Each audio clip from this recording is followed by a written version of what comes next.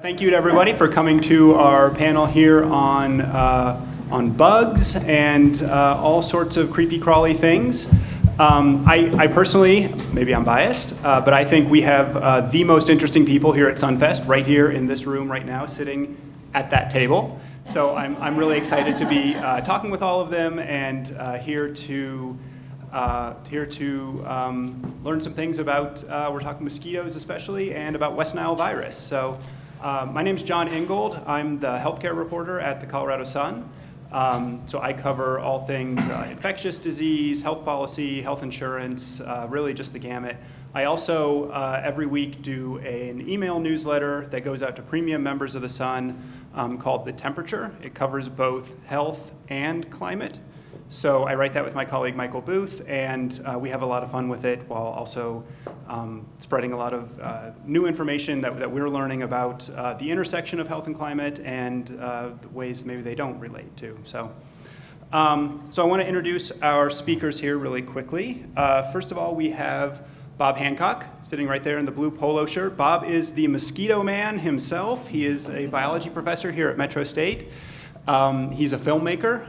If you want to be creeped out, go to mosquitomanfilms.com. Way scarier than any Halloween movie you're going to see is the bedbug film that he did. Do not watch it before you go to sleep. Do not. Do not. But it's pretty hilarious. Next to Bob is Anna Wanek, who is the surveillance director. I have it here. Director of Surveillance at Vector Disease Control International, which is a company that monitors mosquito populations to try to make sure that we are ahead of the game when it comes to controlling West Nile virus. And to her left is Doc Weissmann, who is an entomologist, longtime Colorado bug expert extraordinaire, frequent media source. Certainly you've been interviewed hundreds of times, thousands of times? I lost track. Yeah. And Doc is the chief entomologist at VDCI, in addition to a whole bunch of other things. So I mentioned today we're talking West Nile virus and mosquitoes. These two are, of course, interrelated because West Nile virus is a disease that is spread by mosquitoes and can be very serious in humans. It's a disease that if you are bitten by an infected mosquito, and we can talk more about the specific kinds of mosquitoes and how they behave, but if you're bitten by an infected mosquito and you are yourself infected, 80% of people don't actually show symptoms, so it's kind of one of these sneaky viruses. But about 1 in 150 will have what is known as a neuroinvasive case, which could be very, very serious. It causes all sorts of neurological damage. People can take a long time just to relearn how to walk. I know we have a friend of the Sun who caught West Nile and had a neuroinvasive case, very active individual, and is still in the recovery process now, 1 or 2 years later. And in rare cases, it can cause death. So this year in Colorado, we are seeing the worst West Nile season that we have seen, I think you can probably say that on total, since 2003, which is when the virus really first exploded here in Colorado. It's not native. It sort of first popped up in 2002. And 2003 was what would be known as the epidemic year. After that, it sort of settled into this regular sort of thing. And then the last few years, we've really seen a big increase. As of this morning, more than 500 people, 543 people, have been diagnosed with a case of West Nile. 332 have been hospitalized. 279 have had neuroinvasive cases. And there's been 31 deaths, which is the most since 2003. And these numbers have really been going up in recent years. And a few months ago, I wanted to know why. And that sent me on a path to Bob's door. So I thought maybe we could get into just kind of talking about what West Nile is, and Bob has some videos that he wants to show. So let's roll video number 1 right now. In Sunfest, I have the unique challenge to present to you the essence of West Nile virus in Colorado in a very short period of time. That way we can discuss it. So here we're going to look at the basic cycle. I think we know this. Mosquitoes to birds to mosquitoes to birds. There's more to it than just that, however, because mosquitoes can also transmit it to humans and horses and their kin, equids. So we're going to add some things to our diagram to kind of help us understand this. I'm going to put little dots here. Every little dot is kind of a representation of lots and lots of virus. So I'm putting most of my dots up here. Same thing would happen down here. Basically, every one of these organisms has to acquire a virus and grow the virus and give the virus. So I call that the 3 G's, excuse me. I call that the 3 G's. And the 3 G's would be to get it, to grow it, and to give it. And of course, that's always involving a mosquito bite. And then we'll start again. The mosquito ultimately has to get it. The mosquito has to grow it. And the mosquito has to give it. Let's make sure that we get some virus dots here. And we'll have a lot of dots as we get close to the time. So we can take any one of these animals and represent the thing graphically. And I think that's the most important thing to do right now. So let's take the bird.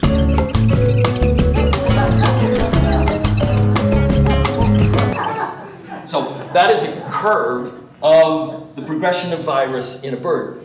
The reason it goes down, of course, is the immune system of the bird kicks in, and that's just kind of how it is. Notice that the span here is kind of less than a week for birds. They get it really fast. They get sick quickly. I want to use something else. I'm going to draw with a pink marker here a threshold. And I'm going to write the word threshold, and I'm going to crosshatch this part. This is the only time frame that this bird has enough virus to give it to a mosquito. So I could actually draw a line from right here. This give right here from bird to mosquito comes from the mosquito feeding on a bird only when it has a high viremia. I want to shift to another screen here, to another part of my whiteboard. Okay, so here we are. The mosquito vectors, a little bit more information on this. We've got 2 predominant vectors in the state of Colorado. Culex tarsalis, this is the #1 vector, and Culex pipiens. I'm actually going to take my pink marker and I'm going to circle Culex tarsalis. The reason I'm going to do that is that these are the ones that are surveilled. Whoops, let's get an eye in there. These are the ones where we actually collect these and send them to the state lab or other labs and get a kind of a positive or negative on whether a pool of mosquitoes of this type has West Nile. I think what we want to do is identify that, of course, the mosquito vectors can get it, the mosquito vectors can grow it, the mosquito vectors can give it. Of course, it requires time, as was indicated over here. The reservoir hosts, birds, especially passerine birds, the perching birds. These guys can clearly get it. These guys can clearly grow it. Some of them get sick. Some of them get deathly ill. Crows and jays, for instance. And, of course, the ones that survive, especially a lot of these perching birds, can give it. They can develop enough virus to reach that threshold that we talked about over there. Then we have, for humans and equids, we can certainly get it. We can certainly grow it. But not like our feathered friends. We grow it on them. We don't grow as much of it. But it makes us hellaciously sick. And here's the most important part for right now. Big red X. We are what we call dead-end hosts. We cannot give it. Horses cannot give it. And that's the big picture. So over here, we had 1 week, 7 days. Kind of the bird cycle is within that. The human cycle is fairly similar to this. So let's draw the human cycle. Had established a viremic threshold in birds, and in humans and equids, nowhere near that. that curve of virus, nowhere near enough virus, and that's why we are dead ant hosts. One more thing, and this could be the most important. We have to find out what these guys do when they get it. Okay, this mosquito picks it up from a bird, a viremic bird, and not really a lot is happening in terms of measurable virus, and then it kind of goes like this. One of the cool things too is that mosquitoes, well, it's not cool for the epidemiology, but mosquitoes, once they have it for life. What really is the big deal here in the mosquitoes is that it seems to be all about survival. And then, of course, what things influence survival? The number one thing influencing survival is moisture and temperature. There it is. That's the big story, the whole big picture.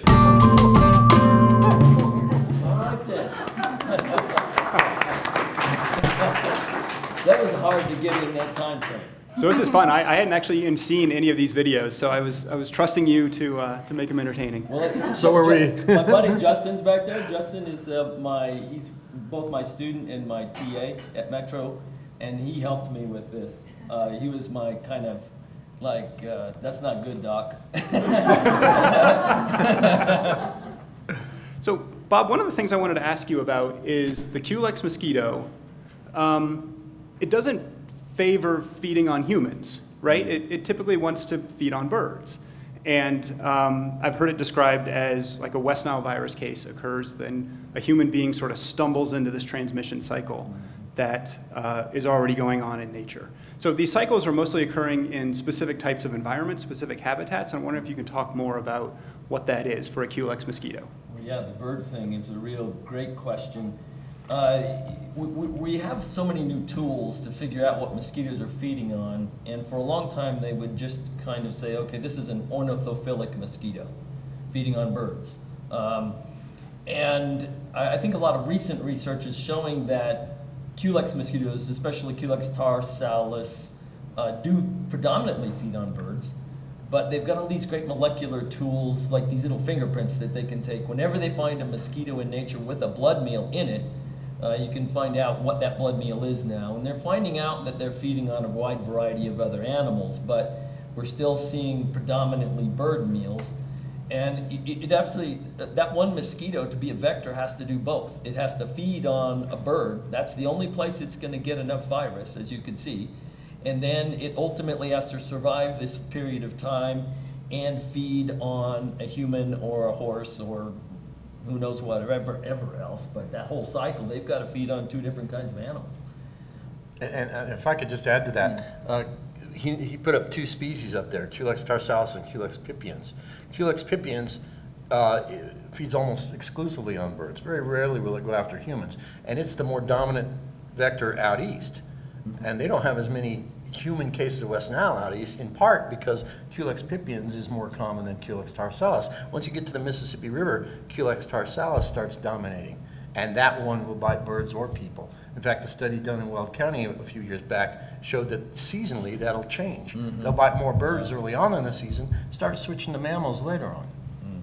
And that's a great point. And it's something I forgot to mention in the intro, which is that Colorado is the national hotspot right now for West Nile virus. You would think like, oh, we're not that buggy here in Colorado. Mosquitoes aren't that bad in Colorado. Well, we have, I checked the CDC numbers today, they lag a little bit behind, but we have 3 times as many West Nile cases this year as the second closest state, which is California. So you start extrapolating on a per capita basis, and we're way above everybody else, way above Texas, way above Florida, way above any place where you would think would be a lot buggier. Colorado is, in fact, the West Nile hotspot, which makes this a real public health issue here for us in Colorado. And that's when we get to Anna's work and some of the surveillance that you do. So I know we have a video on this, but I thought maybe we could just start by telling us what it is that you do to monitor West Nile, and what do you hope to find out? Yeah, so my lab, I hire seasonals every year that go out and learn how to set mosquito traps and identify mosquitoes to species. We take those mosquitoes back to my lab and sort out the tarsalis, and then those are sent to the Colorado Department of Health and Environment for testing. There's a few small contracts where I also do ramp testing for mosquitoes as well. And how do you know what a tarsalis looks like? I can picture it perfectly in my head, in fact. They have a white band on their nose. They have a curved butt versus a pointy one.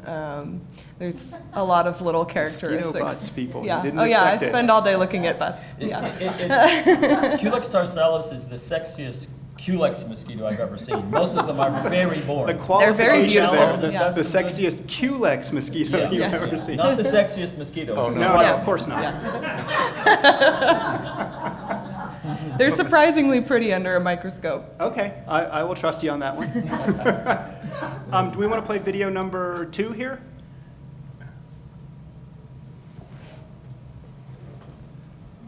This is it. This site will forever be in Colorado infamy, especially with the people that are controlling mosquitoes and that are involved in public health. Why? This thing right here, this is industry standard equipment for surveilling mosquitoes almost all over the world, but definitely right here. It's called a CDC CO2 baited light trap. So let me show you some of the features of this thing. It's pretty awesome. So starting up at the top, we have here a cooler with CO2. Of course, what CO2? It's dried ice, it's in there. And if I blow like this, check it out, now it's going. So that is dry ice sublimating, producing CO2 gas, and it comes around over this lid. CO2 is heavier, and it's colder. It's going down, and then there's a fan and a light. More on the light in a minute. The fan is spinning. It's pulling CO2 through, and notice there's a mesh bag and a hard plastic container with a screen lid on the bottom. So we have this big thing where CO2 is coming around and then being deployed out through this fan, and there's a light. So the CO2 definitely fires up the mosquitoes. Female mosquitoes that are flying at dusk and then into the evening are cruising around. They're picking up this odor. They're flying to it. The light brings them in. You know, they're excited with the chemical. The light brings them in, and they fly towards the light. And once they get right up here in this area, they're in the vortex. They're in the suction. And they're down here in the trap. And there are mosquitoes in this trap. I'm going to turn on my little light right here so you can see what I'm talking about. So if you see right here in the silhouette, there are a lot of mosquitoes in there already, and even better if we turn it this way. Look at that. Look at those mosquitoes right there. Can you see that? There's a whole bunch of mosquitoes in there. That should be about it. Okay. Eric, you can quit that one. I did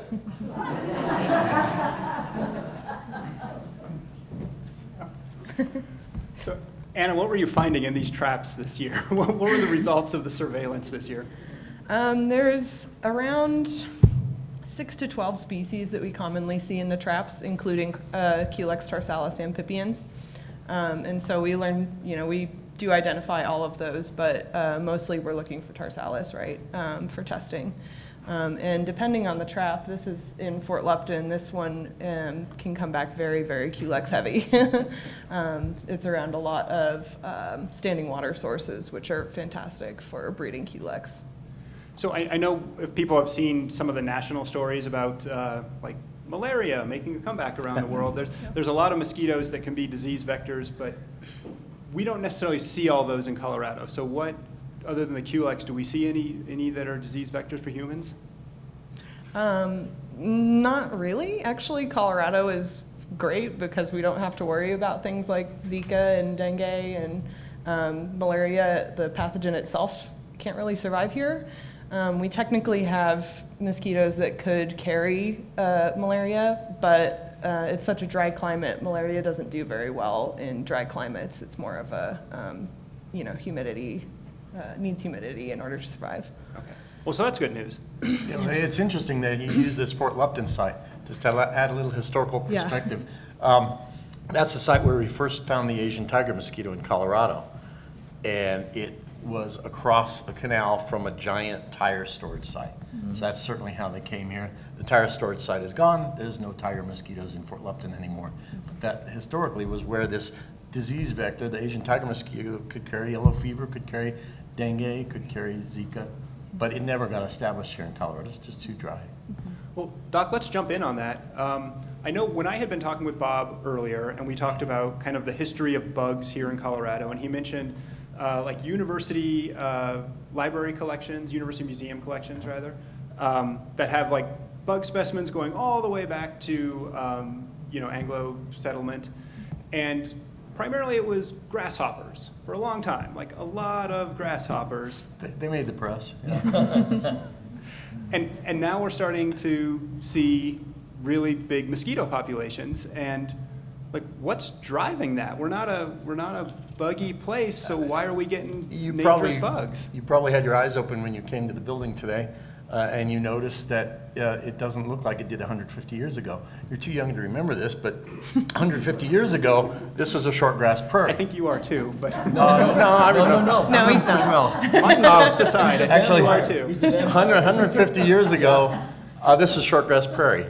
There were no trees to speak of. There was very little water. There was very little nectar. And for blood meals, there weren't many humans either. So the four things that mosquitoes need to survive are water, because most of their life cycle is in the water, the eggs, the larvae, the pupae, all in the water. They need nectar. That's their main food source. Only the females get blood. They need the protein to lay eggs. So the females and the males both go after nectar for the fuel. But if your only nutrition comes from Mountain Dew, you're not going to be able to survive very long. Certainly not going to have enough protein to lay eggs. So the females have to get that blood meal to get the protein to lay their eggs. Actually, I've survived pretty long on that. Anyway, and then here in Colorado, it's hot. You think of mosquitoes kind of like vampires in some ways. If they're out in the sun, they're going to die. Well, 150 years ago, it was all sun. There were very few places to hide from the sun. There were no trees in Denver. There were very few trees along the riverways. And so the mosquitoes wouldn't live long enough to get a virus like West Nile built up in their system. They would just die before that happened. So if I would have been here 150 years ago, I wouldn't have had a summer job because there just wasn't enough in the way of mosquitoes. You get a burst in the springtime when the snowmelts come, and then it dry up. And you get a burst during the monsoons, it dry up again. And so mosquitoes weren't an issue 150 years ago. We've created the perfect habitat for them. We grow trees everywhere. We've got shade everywhere. We've got water everywhere. Not just these detention ponds and retention ponds you see around town, but also irrigation. We use a lot of water with irrigation, and that creates pools of water where mosquitoes can breed. And even the Smurf swimming pool in the backyard, if you don't dump it out once in a while, when the grandkids are done playing in it, you're going to get mosquitoes in there too. So we've created the perfect habitat for them. Yeah, and I think we have a video on this one too, Eric, number 3. Oh, good. Yep. This is cornfield on the lowlands, and this is a really thirsty plant. So they irrigate it by running water down the corn rows, and there's always too much water. And now, of course, it floods over into the borrow ditch, and it's created an optimum wetland, an unintentional wetland. So look at this, cattails, moss, water, lots of emergent vegetation. What does this mean? Culex tarsalis breeding site. Got the dipper, Just a couple of good dips. Oh yeah, look at right there, right off the bat. There's 2 Culex tarsalis larvae right there. So as you can see, this is one of the major ways in which irrigation unintentionally produces incredible mosquito habitat. Come get you some corn dog grass.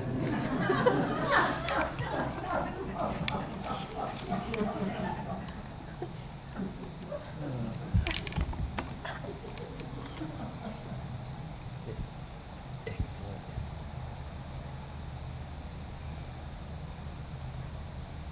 There's another, just like that. Just keep dipping and dipping. We all live in a stinky cattail marsh, a stinky cattail marsh, a stinky cattail marsh. We all live in a stinky cattail marsh, a stinky cattail marsh, a stinky cattail marsh. More. Big larva. Come to me. Okay. Look at this. It's my treasure. My treasure is extraordinary. Look at all those guys. Look at this thing. Larvae and pupae. You think they look good here, wait till you see them under high magnification. They completely rock.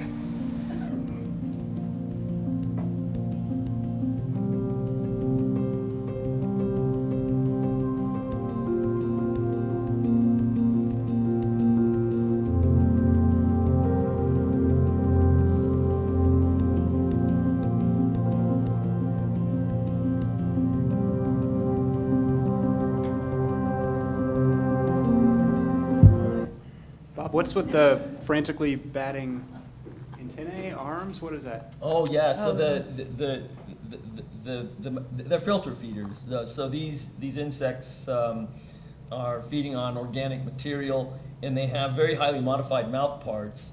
And the things that you saw flickering, they're called lateral palatal brushes, but they're basically these very nice comb-like arrays of hairs. And they do 2 things with this. They generate current with it, and they even catch particles. And the whole thing is producing a vortex, and they're cramming this food into their mouths.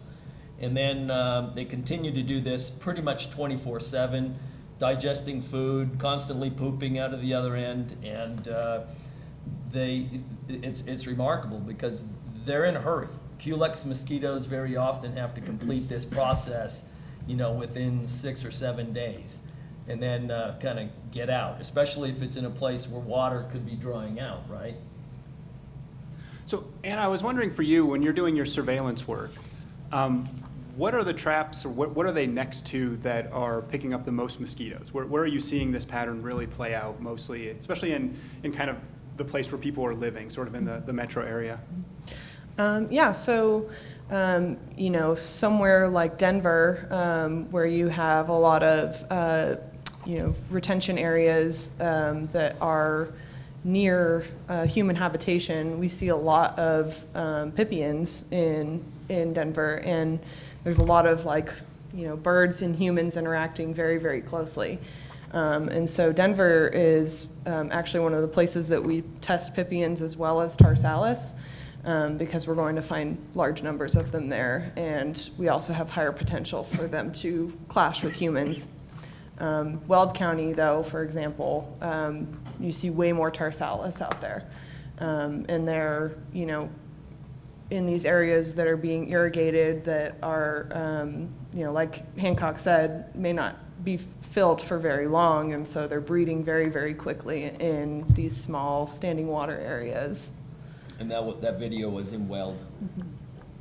And I think a lot of times when you see West Nile cases, sometimes you see them in agricultural areas in Colorado. So I think Weld, I think Eastern Larimer, Eastern Boulder County. We've seen a lot of West Nile cases this year just in Denver, which, I'm a Denver resident. I can get kind of complacent and thinking like, oh, the mosquitoes in my backyard that are in my kiddie pool are not, they're not going to hurt me. They're not like the disease vector mosquitoes, but that's not the case. So from a public health standpoint, it's a good thing to remember, like when you're going to be around a place where there's mosquitoes, long sleeves, long pants, bug spray, that has like DEET in it, according to the CDC, they would tell you that. I know sometimes I try to use like the herbal organic stuff and it doesn't always work as well. So just in terms of like a public health precaution thing, it's worth remembering that a mosquito bite can be dangerous, and the mosquitoes that can get you anywhere. You don't have to be standing beside an irrigation canal in a cornfield. So Bob, I wanted to turn real quick to you, and I wanted to ask about climate change. A lot of thought about how this is going to change, obviously the temperature, the summertime temps in Colorado, how it'll change precipitation patterns.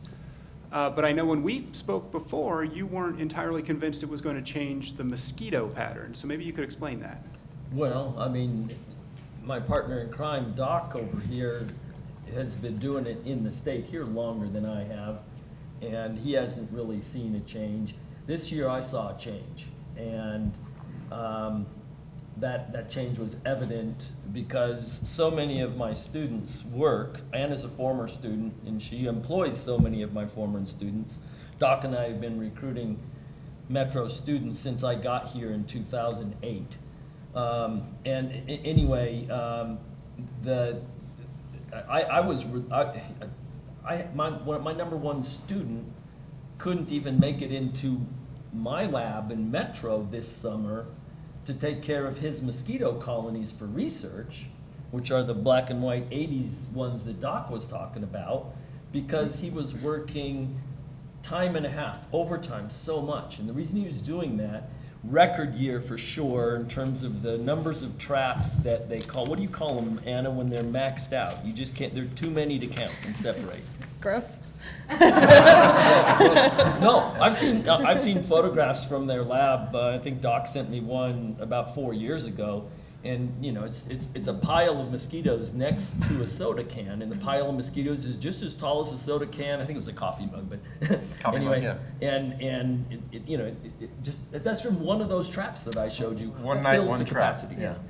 35,000 mosquitoes in one night, one trap. That means that they're pushing against each other to try to get past that fan. There's so many mosquitoes in the air that time. And it's insane. So when we talked, John, I was thinking that the reason that climate change will not be impacting us, I'm certainly one that sees the data, and I know that climate is changing, but you look at our water habits and what we do with our water, and that most of our water and most of our mosquito breeding is due to our activities. And those activities are not likely to change unless we get really into the dark side of climate change and we don't have enough water to fill our reservoirs. We often don't in drought. We come out of that this year. But I now know just from 1 year that weather can really, really make a difference. Now, whether that has anything to do with climate change, I don't know, but I can say with confidence that the data that Anna and I looked up for, we're giving a talk in Spain in a month. Poor us. Can I come? Well, I guess poor me. Anyway, and my wife Diane. but Anna will be giving that talk actually in February. But we were looking at kind of precipitation and trying to relate precipitation to mosquito abundance in our traps, and it was striking the amount of precipitation this year we had in May and June. 3 and 4 times, and in many parts of the state, historical records. Way back since they started recording these data in the 1800s. And we're seeing more of that kind of thing. And I don't know if it's just a blip on the radar and then it comes back and we go to drought again, or what. But mosquitoes need water, and we've got a lot of it. This year.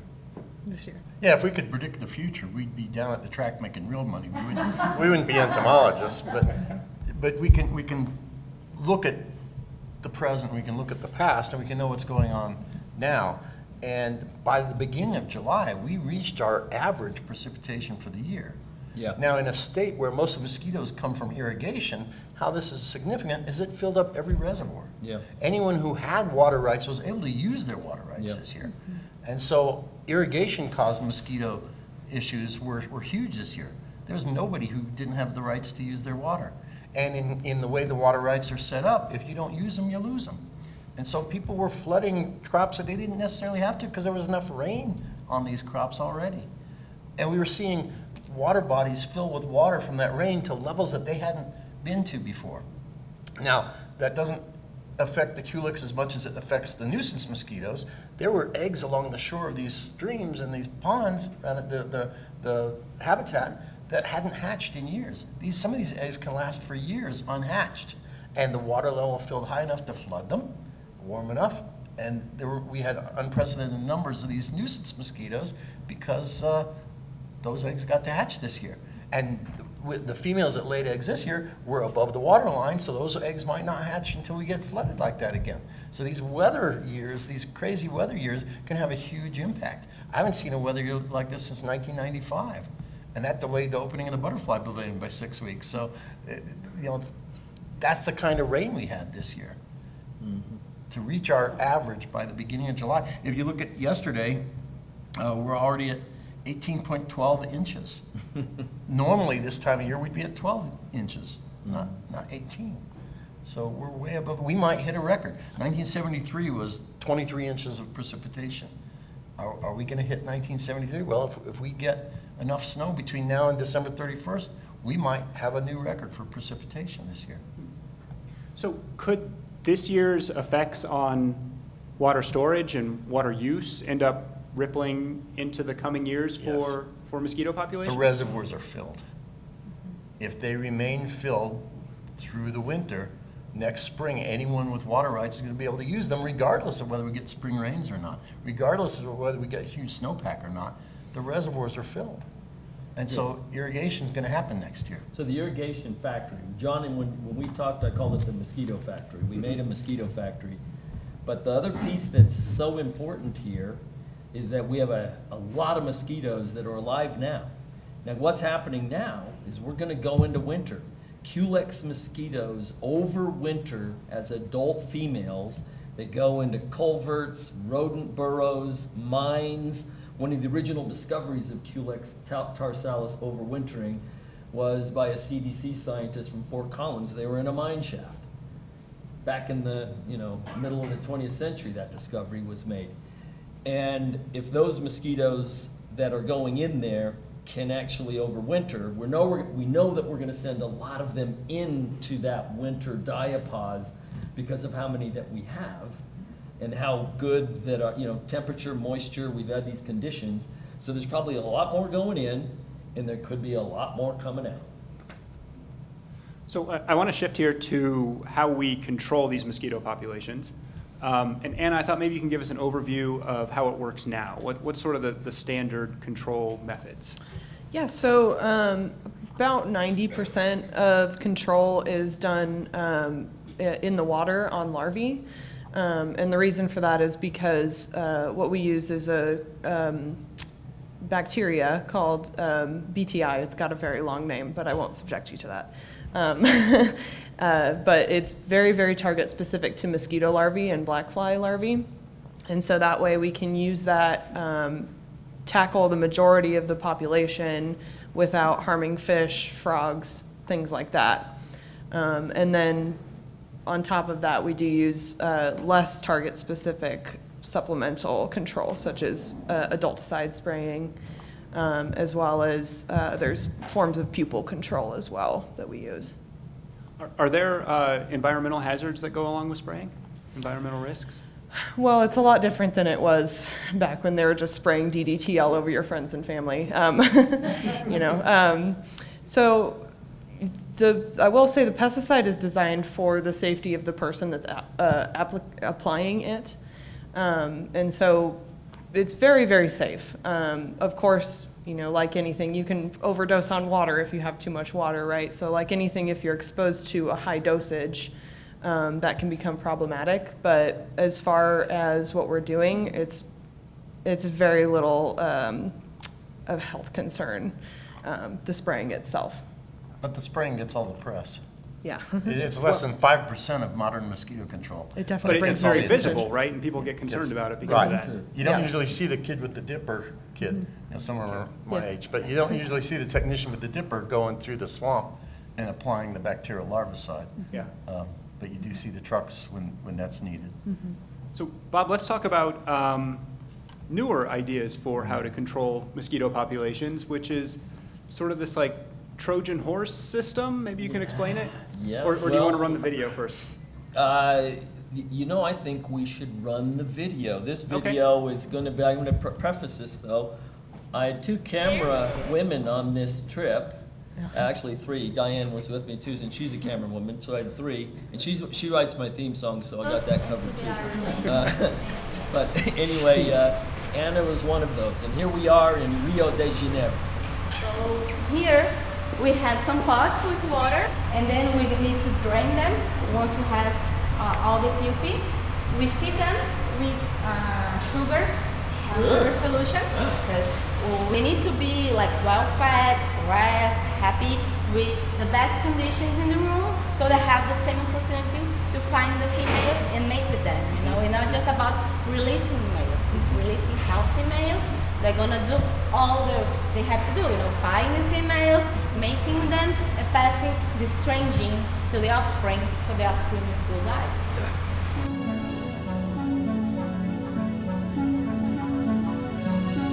So this is like a literal mosquito So factory. male, female Literal breeding, producing this mosquito factory, population. the largest key mosquito problem. factory in history. And then, of course, we're going to deploy our transgenic male mosquitoes.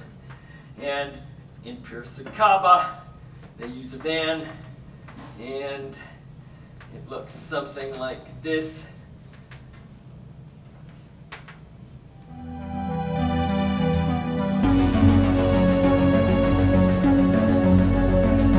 Those are all male mosquitoes. They carry a gene.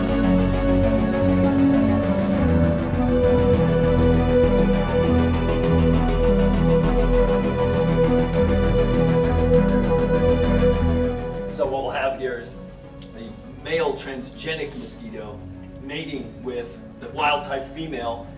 She's now out of the population because all of her offspring, they're going to have the self-limiting gene. They're going to be growing in a place in nature without tetracycline. They're going to die. So we watch this happen.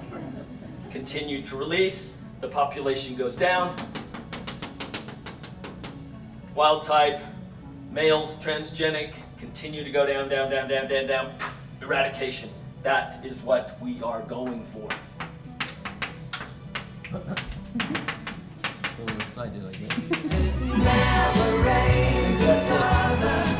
Thanks. Okay, so what the Oh heck no, was we going can on watch there? that in a minute. Be ready to hit play, dude. So just to get us up to date right there. So we have several different approaches to actually use exploit this one extraordinary phenomenon. Mosquitoes are monogamous. Male mosquitoes aren't. They're like you'd expect. I mean, I should say that. The technical word for behaviorist is monandrous, which means that males can mate with as many as they can, but females only take one, and it is something that happens during copulation with the male. Materials are transmitted in his fluids. He has something called a male accessory gland. That's a large chunk of his junk. Chunk of junk. Can I say that? But anyway, he has more glandular material than he has testes. And then this material basically, when transferred to a female during a copulation, will terminate her receptiveness for life to another male. So we can exploit that. And there's many ways to do it. One way was to like mid-20th century, was to irradiate mosquitoes and then release these mosquitoes that were truly sterile. Their gametes would not function. And then now more modern techniques involve creating a transgenic line of mosquitoes and raising them under conditions. There's a gene that's called a self-limiting gene that they've placed into Aedes aegypti mosquitoes. And they're doing this all around the world. And then if you can come up with a technique to just release the male mosquitoes that have that gene, as soon as they mate with females, all the offspring of that female are going to be still, they're dead. They will not kind of,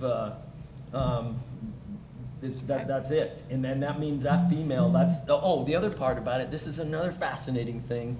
So in addition to the monogamy part, mosquitoes and just about all the insects that you're interested in have little sperm tanks. So actually, when they are mated, they can be monogamous because they've got enough sperm for life. If they survive, they can continue to use that same little bit of sperm that's inside of them. So anyway, fascinating biology. That's this one. This one is a transgenic approach, and we have other approaches too. We should look at that one right now. Jody are teaming up with Verily to release Wolbachia males. So that word was Wolbachia. That's the one I want you to remember. So we're here in Fancher Creek Bacteria. with Steve and Jody, and the Verily debug truck is on the way with a load of mosquitoes. What I want to do is find out what in the world you're up to with Verily debug and male mosquitoes. It sounds pretty crazy, kind of counterintuitive. We're releasing mosquitoes to control mosquitoes, but what we're releasing are male mosquitoes. And of course, male mosquitoes cannot bite, they cannot transmit disease, but they do mate. These mosquitoes, these male mosquitoes that we're releasing, have a bacterium called Wolbachia in them. The local population does not have the Wolbachia, so the females don't have Wolbachia here. And when these males go out and try to find females to mate with, they will mate with the local females, and because they have Wolbachia and the female does not, the eggs will be infertile. They will not hatch, and so you won't have the next generation. Only male mosquitoes.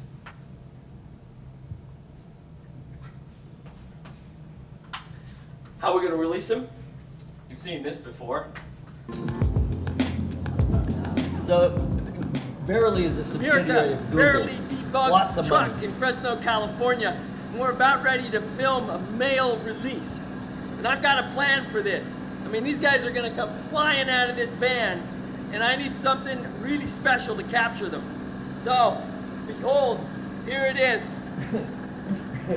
20th century specialized macro optics and a little bit of 21st century camera gear.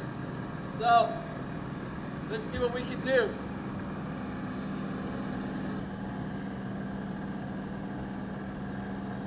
Oh man! Look at him! Look at him! Look at him go! Oh, that's fantastic! Gosh, it's like a cannon, a mosquito cannon. Look at these guys. The truck comes, it launches its males periodically through time, perhaps weekly, and therefore we will start to see Wolbachia showing up here. They don't live long. They mate with wild-type females, and the whole idea here, as we do this, is that all of these matings right here, Wolbachia male, wild-type female, these matings, as we've seen before, produce, before they can even hatch, eggs that are dead. CI, cytoplasmic incompatibility. Bear in mind, during this particular time, we can also still have some of these existing wild types kind of do their thing, but eventually, if you overwhelm them with males that have Wolbachia, you're going to be basically taking female after female after female after female out of the population, and this will result in... That's good right there. Consolidated Mosquito Control works the streets and tells everybody, hey, these are... Right. Yeah, That's good. Thanks, Eric. Yeah.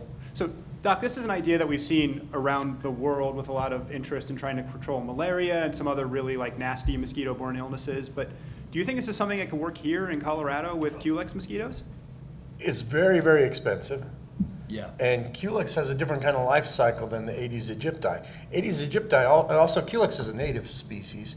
So as far as taking out a native, that's not something a lot of people want to do necessarily. Whereas Aedes aegypti, the yellow fever mosquito, has been introduced all over the world. It's native to a small portion of Africa. It's not supposed to be in the Key West, Florida area.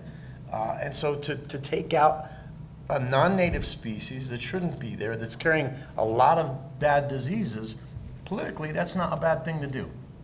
But it's very expensive to breed these mosquitoes in large numbers. With Aedes aegypti, you can do it because they're fairly easy to breed in captivity. It's still a challenge. Culex tarsalis is extremely difficult to breed in captivity.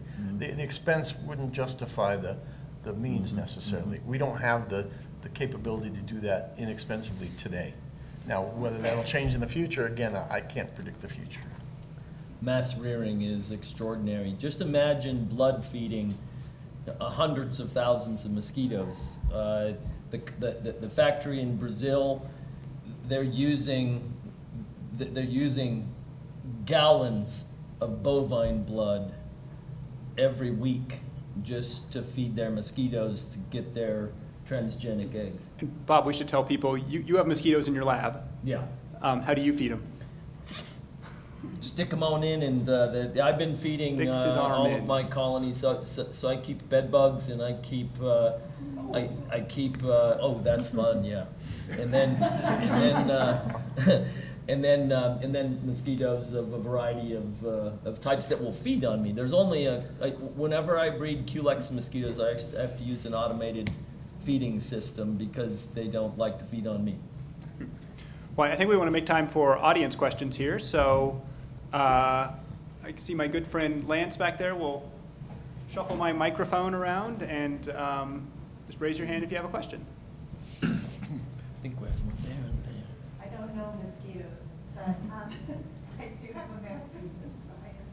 That's good. My question is, you were saying how beautiful some mosquitoes look under the microscope, but you're saying here we must eradicate all mosquitoes, so there's no positive ecological benefit of mosquitoes anywhere? No, that's not necessarily true. And we're not saying to eradicate all mosquitoes necessarily. We're looking to control the population to reasonable levels. Now, eradicating Aedes aegypti, which doesn't belong here, that's a different story. Sure, yeah. If we eradicate all mosquitoes, first of all, I'm not going to have a summer job. But also, the expense of doing that is just, it's not feasible. Yeah, that's just what I'm hearing from this talk is eradicate all mosquitoes. Okay, yeah, okay. No. Yeah, but don't mean to give that impression. We, For Aedes aegypti, yes, we want to eradicate that. It doesn't belong in this country, and it's got some nasty, nasty human diseases. So eradicating that species isn't going to change the environment any. There's no predator out there that's relying on that species. Most predators out there eat a lot of other things. So if they lose the mosquitoes, it'd be like losing the olives on your salad. You still have a salad, but okay, you give up the olives. So all the predators that go after mosquitoes will still have other things to eat. But again, we're not going to eradicate all 54 species of mosquito here in Colorado. That's just not feasible. Thank you. But we'll bring the numbers down It's to not where... desirable. Yeah, not desirable necessarily, but we're bringing the numbers down, especially in the disease-carrying mosquitoes, to levels where you're not going to have as many human deaths or human hospitalizations. That's the goal. Just have a question about irrigation. You talked about agricultural irrigation. The community I live in, people water their turf ad infinitum, especially in these retention ponds. Water kind of runs downhill and sits there in big ponds. What impact do you see on the population of mosquitoes as a result of that? Yeah, I mean, who decided that Kentucky bluegrass lawns were the most beautiful thing to have in your yard? I mean, we've got a pollinator garden in our yard full of flowers, full of butterflies, full of life. And green's my favorite color, don't get me wrong. I love green, but it's monotonous if that's all you've got. And so this concept we have of landscape doesn't make a lot of sense, especially in the desert like the Denver area. We live in a short grass prairie, not a place where you would grow those lawns. So the amount of water we're using on these lawns is wild, but it's also creating the perfect conditions for mosquitoes. Not just the runoff ponds, but you get these microhabitats that are more humid. Grass lawns especially when they grow tall enough, are great places for mosquitoes to harbor because it's a small microclimate of higher humidity and cooler temperature. So they can live longer in those conditions. So yeah, it's great having these parks where the kids can play and stuff like that, but our own yards, it'd be better if we had some diversity in there. Okay. I remember when West Nile first came out here in Colorado, places like Costco were selling these mosquito traps, you know, which would use like propane tanks and just, are there any effective sort of homeowner traps that people can use? I was enthralled with the idea of like 35,000, like a stack of mosquitoes, you know. Is there something that people could have at their homes just to clear the air of these little guys? You know, it doesn't have to be that complicated. If you're sitting on the back porch, just run a fan. Mosquitoes are not strong flyers. You sit next to a fan and they're not going to be around you. That's the simplest thing. If you're going to be out and about, wear some DEET. We put our seatbelts on right when we get in the car, just automatic. We put sunscreen on when we go to the beach. It dried up 65 million years ago, but when we used to go to the beach, we'd put sunscreen on. And yet we don't do that with mosquito repellent. It's just as important. And so personal protection is by far the most effective way to keep from getting West Nile. But if you're sitting on the back porch, run a fan. So I'm a mosquito behaviorist. That's what I do, is I study mosquito behavior.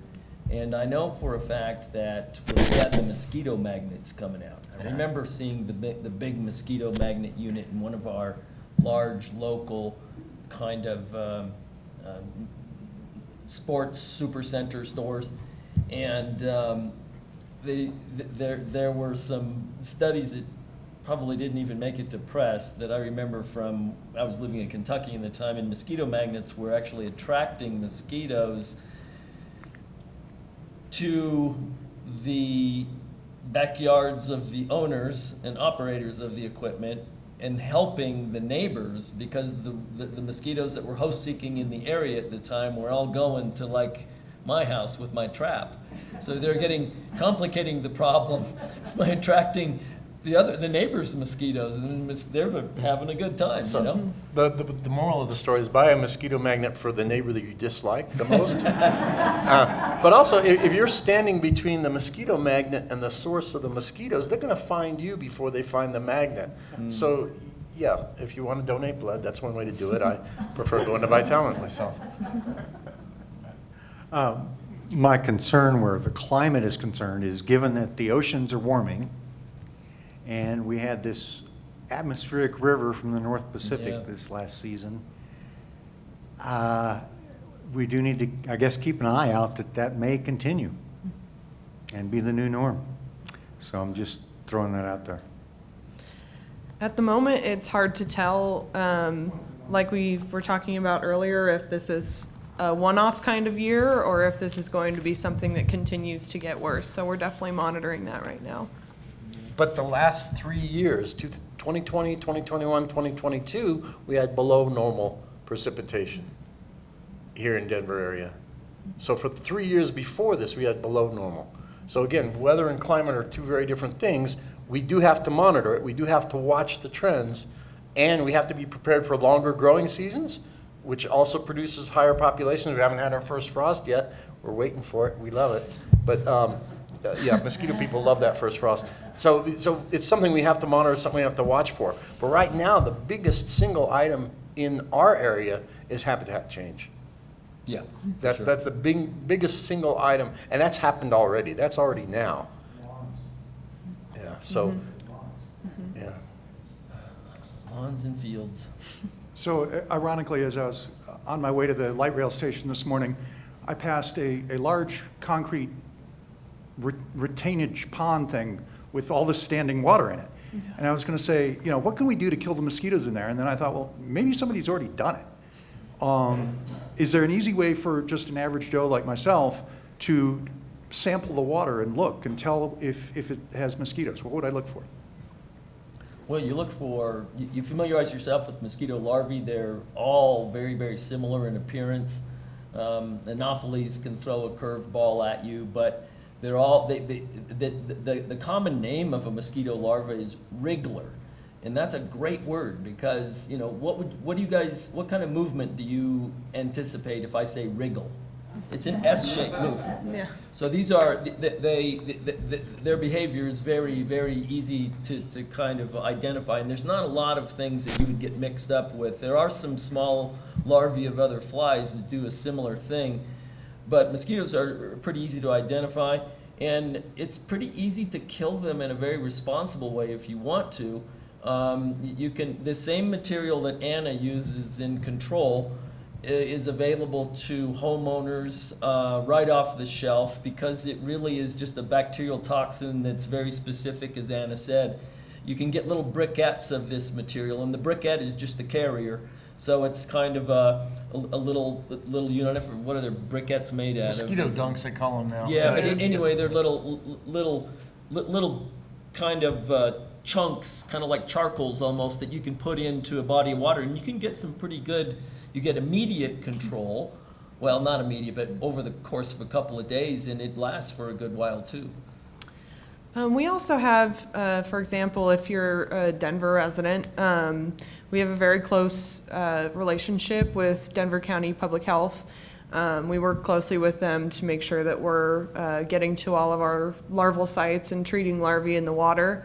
I believe you can contact them. I don't know if it's through their website or not off the top of my head, but you can contact them about areas you're concerned about to see if they've been treated as well. Also contacting VDCI directly, all the sites are mapped that are treated. And so if that's not one of the mapped sites, with Denver we have an interesting contract because we don't treat all of Denver.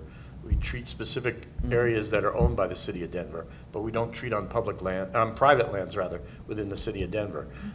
So whether that's a treated site or not, that's something our people could answer.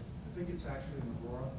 Aurora, okay. Oh. Aurora does very little control. Yeah. There was some in some of the parks, in golf courses, but very little control. We can do one more question real quick. Just a note, a personal note, I lived on a Navy base when I was 9 and 10 years old, and 2 or 3 times a week a Jeep went around with DDT, and we used to chase it and smell it.